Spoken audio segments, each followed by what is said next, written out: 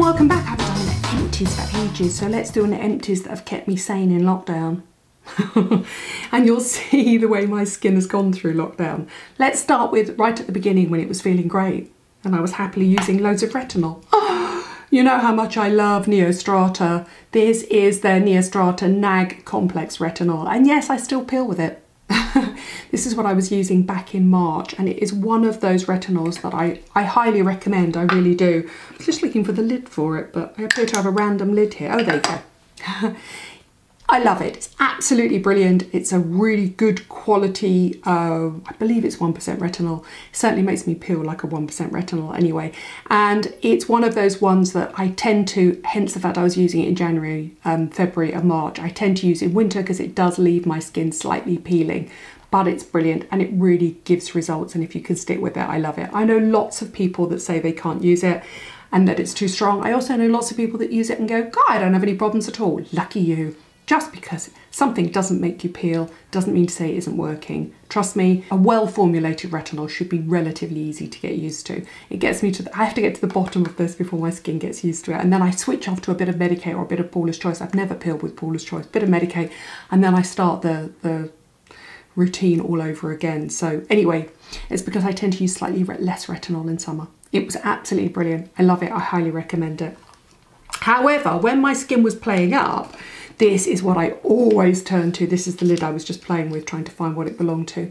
This is my SkinCeuticals, and this is my Metacell Renewal. And this is essentially a B3 niacinamide loaded with humectants. Really beautiful daily moisturising gel cream. I absolutely love it. It's probably my all-time favourite barrier repair function gel cream. So when my skin is playing up, if I've overdone the acids or I've overdone the retinol, it's my first step, and I really, really, really love it. Now, the most annoying thing is it's actually, it looks like it's full, but it's not. It's empty. That's just an inner white opaque. So if you're waiting for it to go down, don't. Just one day you'll start to pump and nothing will come out. I'm just warning you. The only thing I can complain about SkinCeuticals, I absolutely love it. It's really, really beautiful. If you have the budget, it teams beautifully with a retinol. It'll team with any retinol, it really will. It'll buffer it out. It just gives your skin that huge dose of niacinamide to help repair, plus all the humectants, plus gentle emollients. It's just a beautifully formulated product. It goes great under makeup as well. Another one that you can't tell is empty until it's empty. I finished this probably the day that Hada Labo went into Superdrug at long last, even though I've been teasing it for ages. Sounds like it's got something in there, but it really hasn't. It's empty, it's completely empty. It lasted me a long time. It's a super watery, easy to use, loaded with 3 different molecular weights hyaluronic acid. It's Hada Labo lotion #1. I think it's £16 in Superdrug.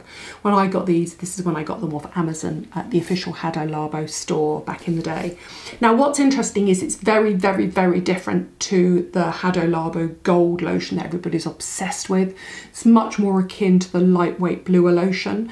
This is lovely for summer. It's lightweight, it's watery, it's super runny, goes on really nicely, but you do need to seal it with something. It isn't enough on its own, whereas the Gold Hada Labo original Japanese packaging one you could technically use on its own. The difference is I think the Gold Hada Labo one has a lot more glycerin in. This is purely 3 weights of molecular, of multi-molecular hyaluronic acid. It's really lovely. I like it. This is what I was using on top of it, and this is empty, and this is indeed Hydration Booster.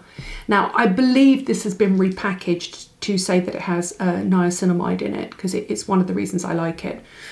So this is basically a budget version of this. Slightly thinner, but it's becoming increasingly hard to get in the UK. If you're in the States, I do believe it's been available and it's been repackaged as Hydration Booster with niacinamide. It's hard to get here in the UK, so I think we might have to slightly retire this for now. That's my last bottle, and that is the Indeed Hydration Booster. If you're in the States, you can get it. If you're abroad, you can get it. Good on you, but it's hard to get in the UK. So what I always say is you put your hyaluronic acid on first, you put the hydration glycerin stroke niacinamide over the top. So that one, and then that one, or that one, and then that one. Bye-bye. I think it might be officially retired. What else was I using at the beginning of lockdown? This is my Good Genes, but it's the Good Genes Sunday Riley lactic acid, and that's now empty as well. That's got a slightly opaque packaging as well, so you can't see till you get to the bottom. You go to apply it one night and suddenly there's a sort of grumpy squirt rather than that lovely squelch of product. And when I go back to the States, that'll be the first thing I stock up on. I love lactic acid, I really do. It suits my skin, I think it suits most skin. It's derived originally from milk, so for me it tends to be a lot more hydrating. It suits everybody. This is a super high strength one, so if you've got any nicks or cuts on your skin, be careful, but I love it. You get hardly any peeling with it because it hydrates and it exfoliates overnight at the same time. I really love this product. At the moment, because this has run out, I'm using the 5% Garden of Wisdom one from Victoria Health. Lactic acid, which is lovely, but it's just a lightweight clear gel, so it doesn't have the same humectants and emollients in that one does. I've got two products here for hair, and then I've got one for body, and I've got a mascara that I've used to the last bit. I've used the Way Fine Hair Shampoo until the very last drop, as you can see. Now here's what I'll say about it. It smells amazing. I genuinely like the Way products. It stripped my colour. I mean, this isn't the sun, trust me. I try and avoid the sun where at all possible. This is the one for fine hair and there's one for medium hair, so I can't tell which one stripped my colour, but they both basically took the colour out of my hair, and I think that's really interesting. More recently, I've been using a couple of things to repair my hair. This is the first time I use things over the summer that were just to cleanse my hair. And it's very interesting how we always sort of poo-poo using reparative or colour protect shampoos and conditioners. This is the first time, and it's the only thing I can think of that basically stripped the colour out of my hair. So I've gone considerably blonder. I mean, my roots are darker because I've dyed my roots darker, but it's even stripping out that dark bit at the back of my hair. So yes, brilliant for virgin hair, brilliant for fine hair. There's a medium one, there's one for thicker hair as well, I believe. Just probably not a good, and they smell amazing. I mean, they're beautifully fragranced. No wonder the Way has a fragrance range as well. You can tell that Jen Atkin has a really good nose for great fragrances. But probably not a great idea for coloured hair. Or Jen, please create a range for coloured hair. Thank you. The other range that I always rely on a lot is the Living Proof one. This is the Restore Conditioner. I've used a lot of Living Proof in lockdown and I do love their conditioners. Their shampoos are great as well. In fact, the only reason, I'll be really honest, that I swapped out to Way was because my scalp was getting so oily and so greasy and so sweaty because it was so hot here. It was like mid-30s for the last couple of weeks, and you just wake up and your hair's sticky and it's disgusting. You just want something that smells nice, that cleanses your hair. So that's why I was using the Way shampoos, but actually generally I'm a kind of Living Proof, Virtue Lab, Josh Wood type person, Kerastyle's Redken, something that is actually designed to repair hair as well. And this is the Living Proof Restore Conditioner. Love it. Didn't weigh my hair down, left my hair detangled, easy to use, easy to style, just really nice product, really lovely. All of their masks are great as well. I've got one here that's sort of got a tiny bit in, it's a bit sort of squidged out and a bit empty. And that is the Dipra Based Daily Moisturising Cream, and it's something I've been using on my skin when I've been sensitive in the summer. I will actually use it on my face as well, I really like it. It's designed for all over, but I've been using it on my body in summer as well when it's been feeling a little bit dry and a little bit irritated. It has a sister product called Itch Relief Cream, which is really, really lovely if you've got sensitised hands. But I first started using this on my hands from using too many washing solutions, hand washes, back hand gel, all that sort of stuff. It's really, really lovely. I would use it on my face quite happily if I had a slightly dry, irritated skin. It calms skin, it helps repair the barrier function. That and the Itch Relief Cream are amazing products. I highly recommend them. And then finally, I've come to the bottom of another Max Factor Masterpiece Max. It's such a great all-in-one flexible brush mascara.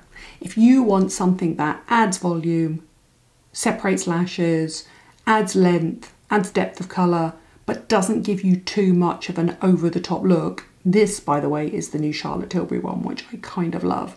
It's the Pillow Talk Push Up Mascara, and it's a kind of comb, and it go onto my Instagram at Nadine Baggett and have a look at my review of it. I love it. Anyway, this was what I was using just at the beginning of lockdown, and it still deserves a hero product. If you want an everyday, great, reasonably priced, does it all mascara, goes on in a single coat, never clogs, never flakes, never smudges, this is one to try. There you go, that's my Empties. Not too bad. What have we got? Surprise, surprise. 1 retinol, 1 acid, 2 moisturisers, a serum, a shampoo, a mask, a body moisturiser and a mascara. I would actually recommend them all, including the Way shampoos. It's just that they don't suit you if you're kind of trying to keep your hair colour, lock colour into your hair. So they probably wouldn't suit redheads. They're not suiting brunettes if you've gone grey. So what they do is they just tend to strip out the colour from the grey hair, because the grey hair is more porous. It loses, and damaged hair loses its colour more quickly. So just be careful. But if you want something that's light, easy to use, and you know, doesn't tangle hair, doesn't strip hair or anything like that, it's just not specifically for coloured hair. And so what I need to do is discover a Way product for coloured hair. Thank you for watching, thank you for subscribing. They are my Empties. Haven't done one for ages. You know, I had to do it because tomorrow is recycling day and all that lot needs to go into the recycling. I need to work out which one it goes into. We have a metal one, we have a glass one, we have a plastics one. I need to break it all up and see what I can recycle. Otherwise they're just sitting in the corner of my office, slightly out of view all the time. Thanks for watching, thanks for subscribing, and I'll see you soon.